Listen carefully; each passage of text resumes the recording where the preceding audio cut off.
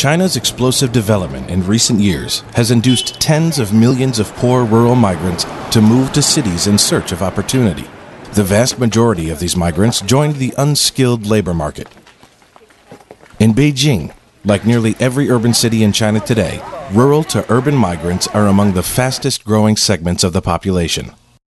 In many cases, migrant workers bring their children to the city. Properly educating and integrating these children into society has proven a complicated challenge. Many barriers, in particular the household registration or hukou system, have made it difficult for migrants to enroll their children in urban public schools.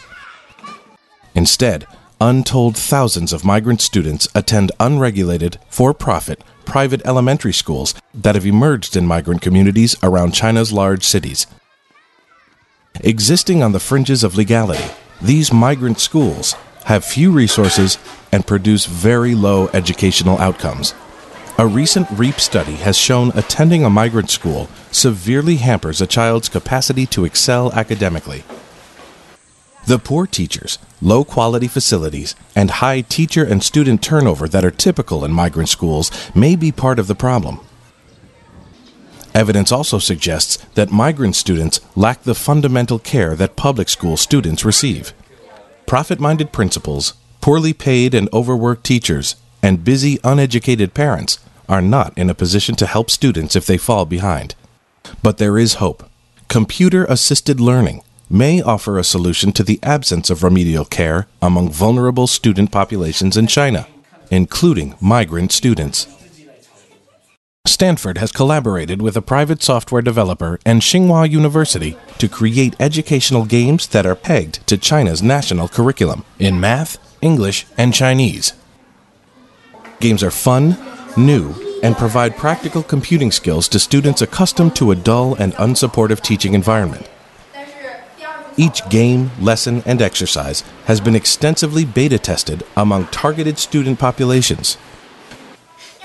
Weekly sessions with the software may not only raise grades, but also furnish children with a new interest in learning. Similar computer-assisted learning initiatives rolled out in India have elevated educational performances among poor students in low-quality schools. The promise of computer-assisted learning to inexpensively deliver improved educational outcomes among migrant children in China is therefore real and deserves a proper evaluation. A well-designed computer-assisted learning program can also serve as a platform to aid China's other vulnerable student populations. The Chinese government has committed billions of dollars to putting computers in schools throughout the country. Simply delivering the machines is not enough, however. They must be usefully incorporated into daily routines and curricula. REAP is ready to expand our computer-assisted learning program to under-resourced rural boarding schools and other vulnerable student populations throughout China's impoverished hinterland.